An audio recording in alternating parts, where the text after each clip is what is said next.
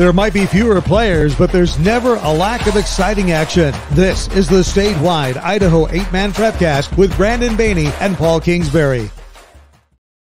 That's right. We've got the heavy hitters here on the Idaho 8-Man Prepcast at IdahoSports.com. This is going to be a weekly show where we dive into those 1A programs throughout the state of Idaho, those 8-man football programs. Brandon Baney with Paul Kingsbury. Of all the Prepcasts we're doing, I think this might be the one I'm most excited about. Well, me too, mainly because, you and I are doing it together, and that's always a lot of fun. But it is. I mean, I've never hid the fact that I love 8-man football. It's just always been my favorite brand of football. We love doing those kind of games. It's that hometown feel. It's more personal, I think, than going to those big stadiums and watching football. You know what? There's people lining the field.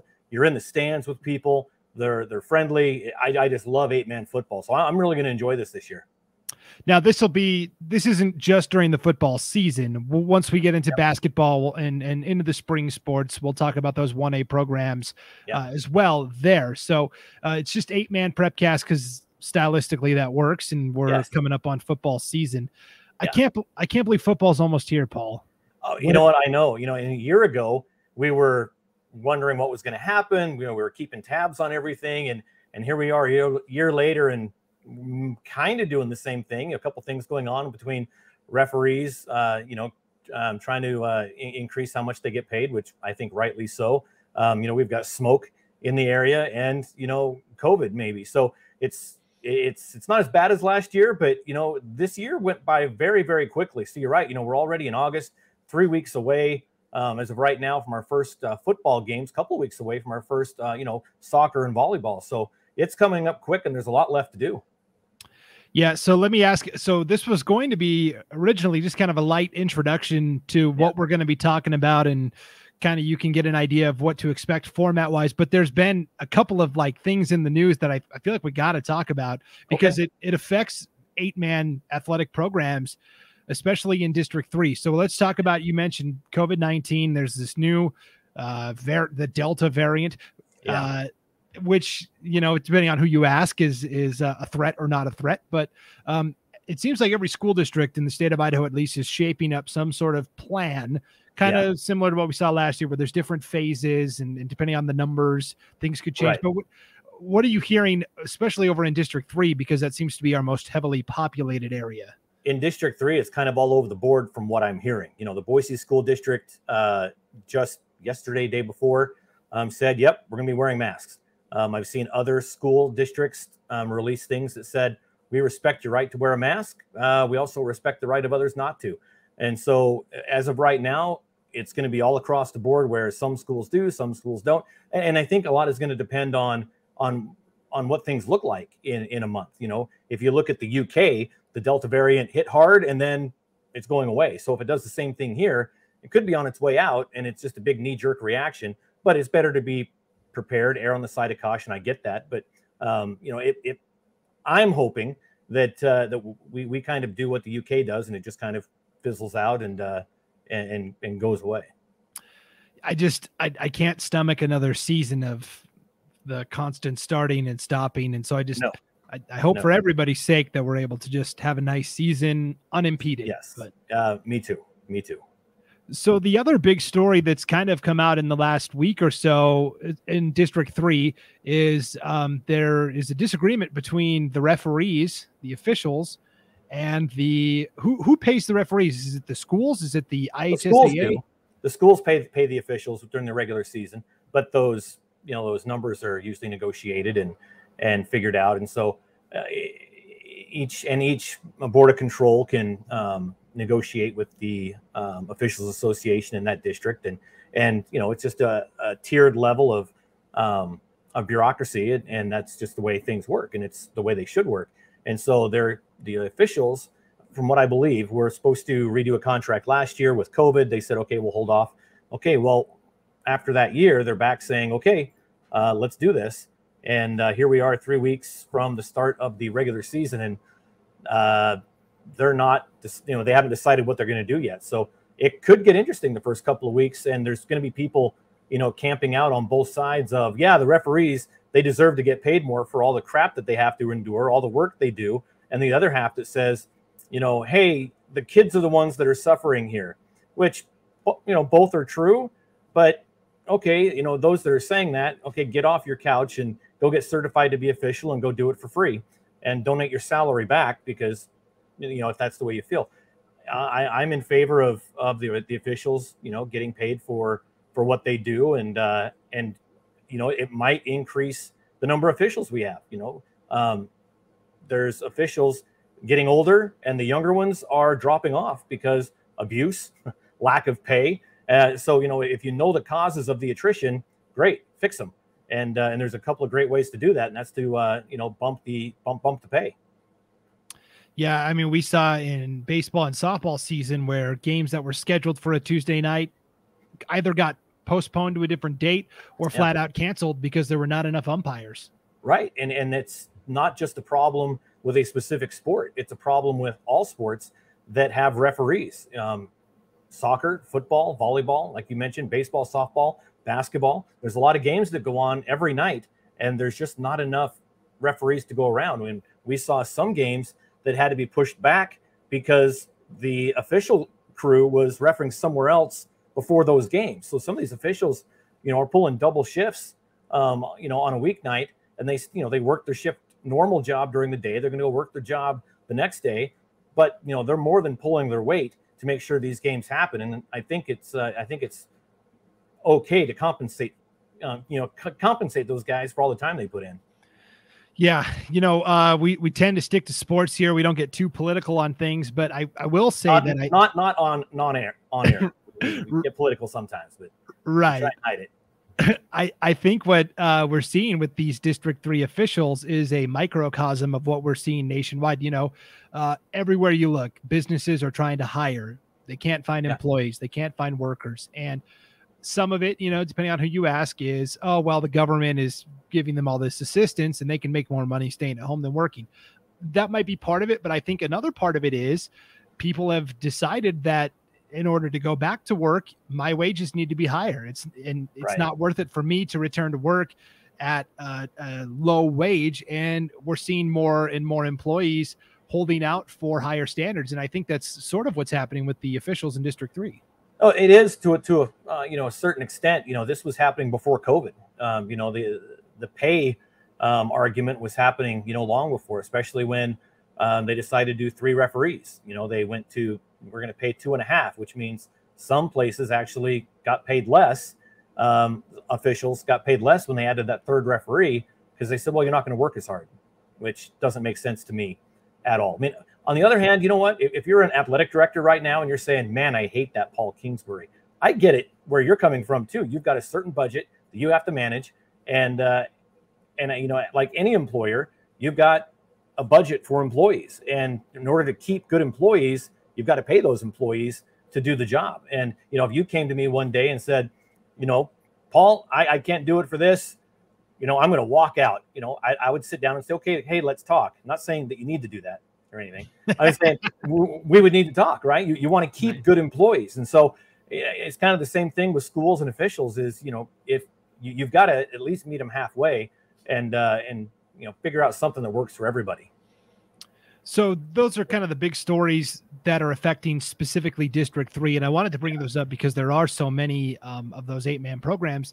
You think of Garden Valley and Wilder and, schools like that, Tri-Valley, that could potentially be affected by. Absolutely. Those are, they live, those towns. Garden Valley is out there.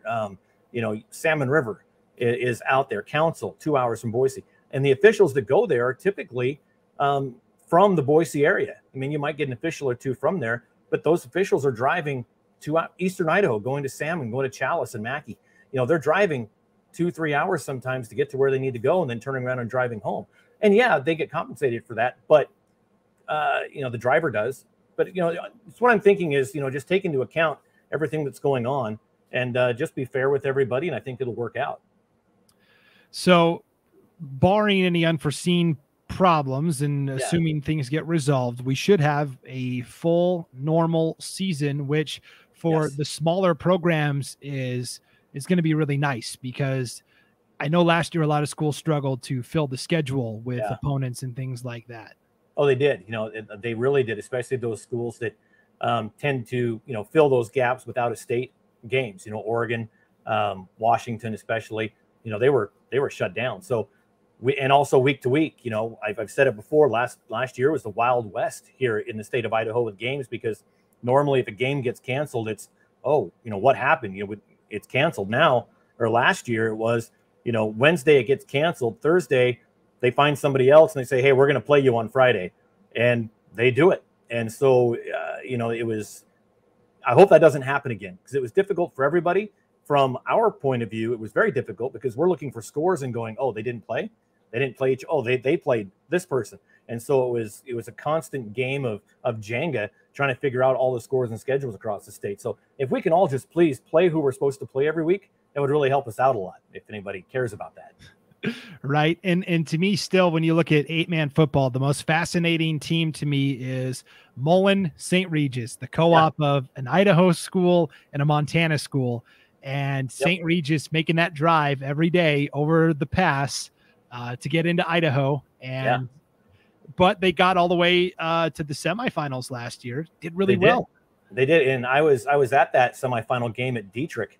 They were snow plowing the snow off the field beforehand. It was cold, really snowy. But they came out and I talked to Stetson Spooner for a little while, their head coach, and heck of a guy. And he said how great it was for those St. Regis kids, and they really try to accommodate things, and they love it. They love the co-op. It's working well for everybody, and they had a good team. They got a good program, and it's growing.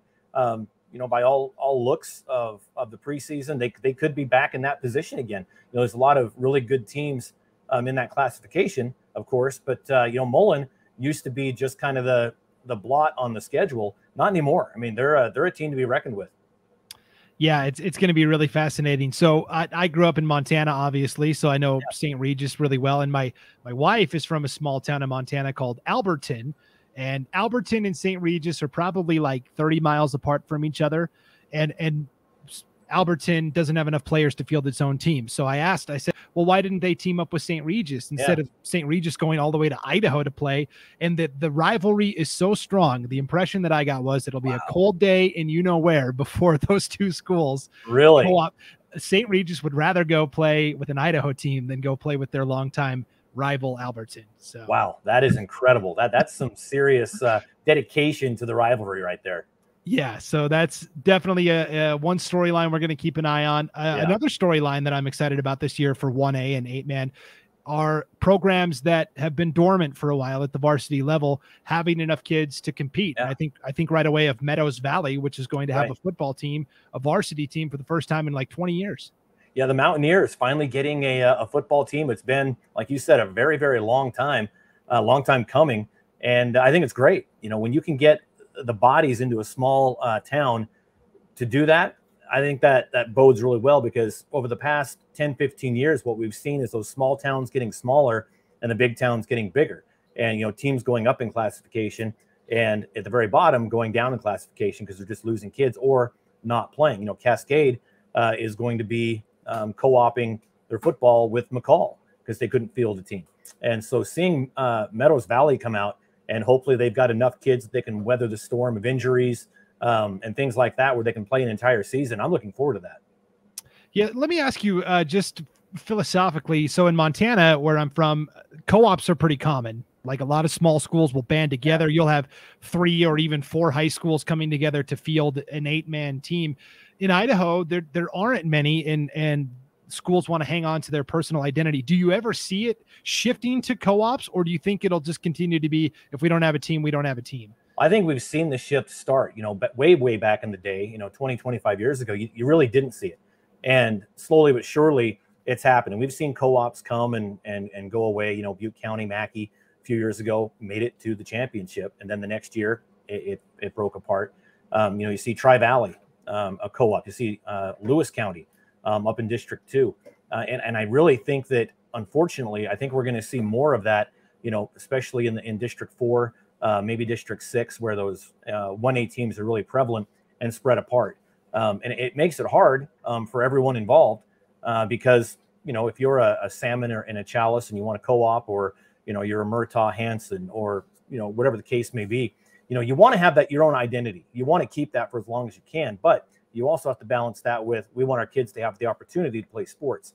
And so what do we need to do to make that happen? And so as, unfortunately, as we see the smaller towns getting smaller, though, I think those co-ops might get more prevalent.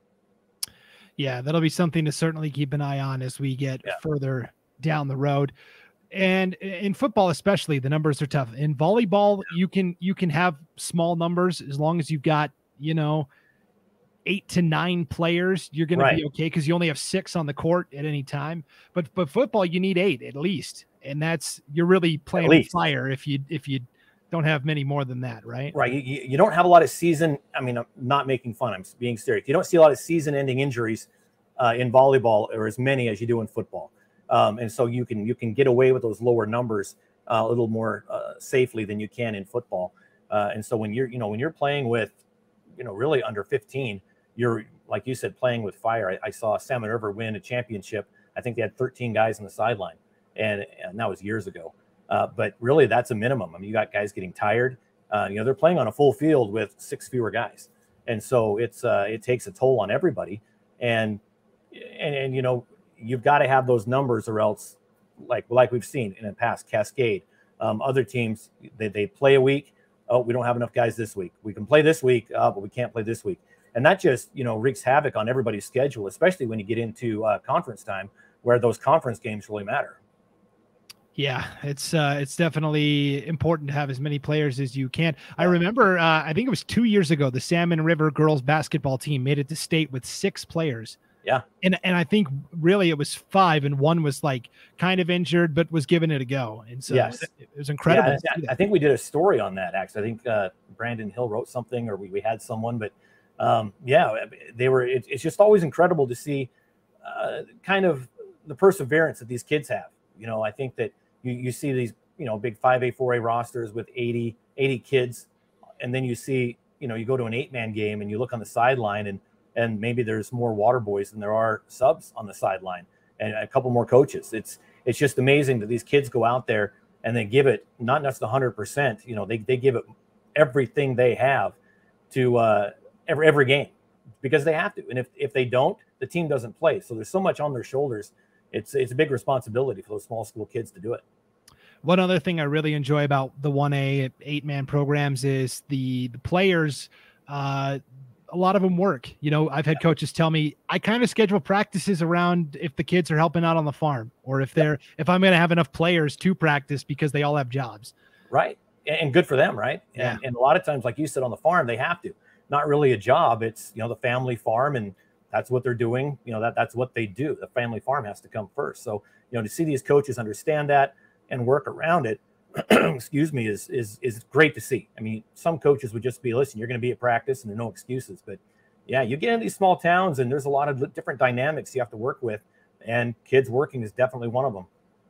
Yeah, I think the best story I came across last year that had to do with that is Cammy had a senior named Bodie Norman. He did football, baseball, and he worked for Simmons Sanitation, a great sponsor of ours on IdahoSports.com. And he would get up and work from like 6 to 8 in the morning and go to school all day, and then he would work from like 4 to 6 at night, and then practice and do homework. And it was pretty incredible to see, for sure. Day in and day out, rinse and repeat. That's what they do. There's not much else. And so as soon as football is over, most of these kids go right into winter sports, wrestling or basketball, in order to make sure that their schools have a team. So it's the 8-man schools, the 1A schools. That's why I love them. There's a lot of heart, there's a lot of dedication, a lot of passion involved with it, and I like to be a part of that. Yeah, so every week here on IdahoSports.com, we're going to be breaking down the best stories, the best moments, basically get you caught up on what you need to know about those 8-man ranks, the Class 1A action. There's going to be some eye-popping performances, because there always is at the smaller levels. Less defenders you have to worry about, so it's a lot easier to break off a big play. And that's what we're going to do every week, Paul. We're going to be basically giving a summary of the big stories that happened the week prior, and then tell you kind of what to keep an eye out for in the week ahead. Yeah, absolutely. And it's going to be work, but it's going to be fun, because there are, unfortunately, not a lot of media outlets that give the 8-man schools the 1A school is a lot of coverage. And so finding those things is more difficult than seeing, go to the front page of the sports section in your local newspaper and you see, the 5A, 4A, 3A kids and the games and whatnot results. And so, if you're an 8-man program out there, if you're a 1A school, don't ever be afraid to contact us and say, hey, you might've missed this, check this out. Whether it's a player, a coach, a team, a school, something happening in the town, let us know, and we'll check it out. And if it's something that's worthy of the Prepcast, we'll definitely throw it on there. I mean, it's having that feedback with the fans and the parents and the schools is going to be key, I think, to make this work. Yeah, it's going to be fantastic. And if, you can send me an email, Brandon@IdahoSports.com, BRANDON @IdahoSports.com, or you can email Paul as well, editor@IdahoSports.com, or send us a message on Twitter, Facebook, whatever, the IdahoSports.com social media. So we're pretty easy to get a hold of. Yeah, we're around. That's for sure. We're around. Yeah. So speaking of social media, a couple different ways that you can get the 8-man Prepcast each and every week. You can get audio only on our website, IdahoSports.com. You can also download the Prepcast wherever you download your podcasts from. If you want to see the video of it, you can see Paul with his nice Mountain Dew hat. Now, let me ask you real quick. Yeah. The tatters on that hat, is that from hard work or did it come pre-tattered like that? It came pre-tattered. Oh. It came that way. I used to think you were cool. But well, see, if I have hats that were naturally tattered, but they have like sweat stains all over them. And so I really don't like wearing those, doing stuff like this. But I do plan on wearing this every show. It's just back in the day, we used to do the Friday Night Flash overtime show. And I did it with Jeff Duncan and Matt Harris and few different people. I always wore a red hat, and it was just because I had a red hat, and it kind of became the shtick that I just wore the red hat. And so I was like, we're gonna get back into this. I'm gonna get a red hat, and I figured, me promoting the lifeblood of Idaho sports, Mountain Dew, I thought it was pretty apropos. Yeah. So if you want to see Paul's poser pre-tattered Mountain Dew hat, you can.